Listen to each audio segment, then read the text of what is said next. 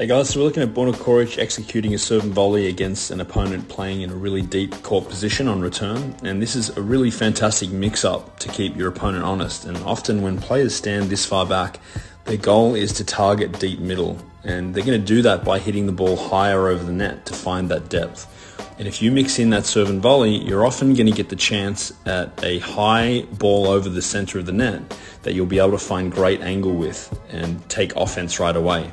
So you've got to mix this in to keep that returner guessing and just keep them honest. And it changes their return target from going deep to actually trying to go short at your feet.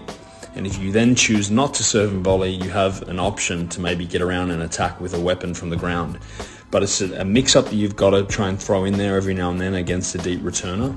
The other thing to notice in this point here is the target on the serve. Borna targets the tee because the return angle is so limited from his opponent. And if he were to go wider with that serve, he would be giving his opponent a chance at the line and potentially the cross. So serving to the tee limits that return angle and it gets him a ball that's easier for him to execute and finish.